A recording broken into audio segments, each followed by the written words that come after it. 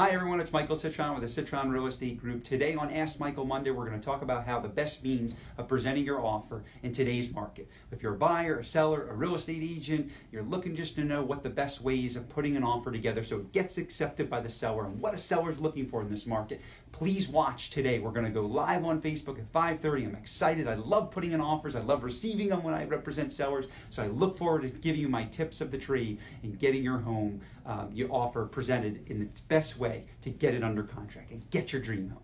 See you at 5:30 today. Thank you.